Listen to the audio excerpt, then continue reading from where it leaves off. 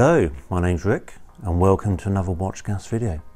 Today we're going to be looking at our new SST4. It comes in a couple of different versions, so we're just going to be exploring those today, telling you the differences between the two. So, boxes are both the same as you can see. I'm just going to move them out of the way. With the SST4 it comes in both the SST4 Micro and the SST4 Mini. You can see side by side they are the same heights. Maybe the SST4 Mini slightly bigger.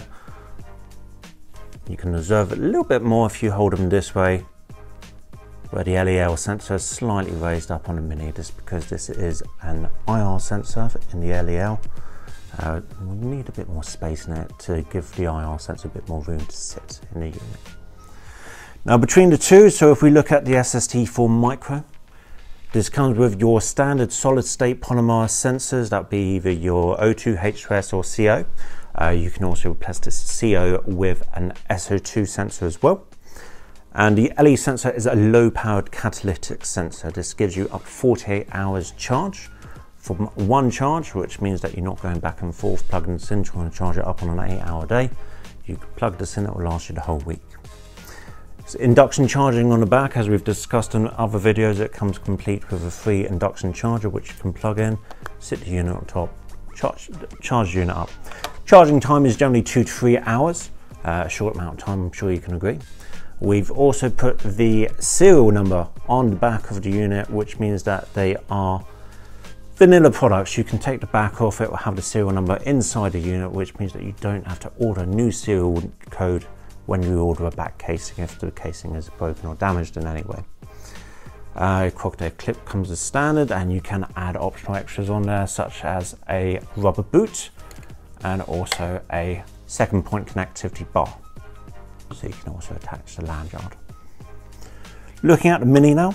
Now the SST4 Mini comes in two slightly different versions. You either have a standard catalytic LEL sensor with all the same solid state polymer sensors that I've just discussed previously with Micro, or you can get an IR LEL sensor, your NDIR.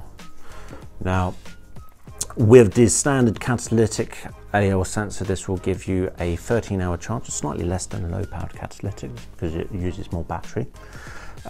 If you were to change over there and have the IR version of the LEL sensor, this will give you up to 200 hours worth of usage in one charge. I'm sure you can agree, if you're using this over a long period of time, much more ease of use. You're not going back and forth charging it on the charger when you're working on site. You can use it for a good couple of weeks without having to worry about charging the unit up.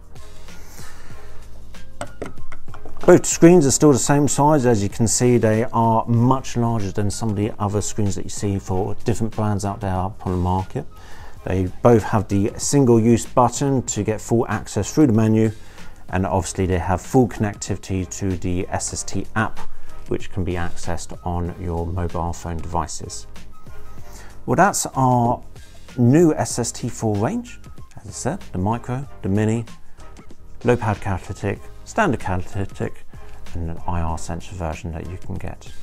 Now, if you're worried about trying to tell the difference between the Micro standard catalytic and the IR sensor, it will be different on your code, your serial numbers on the back.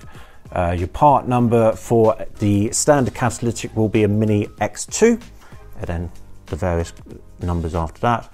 For the IR version of the LEL, it will be Mini X3. This way you can just scan through quickly, see which version that you want if you were to sell out stock. And there we have both the SST4 Mini, Mini's there, Micro. Thank you very much for your time. Goodbye.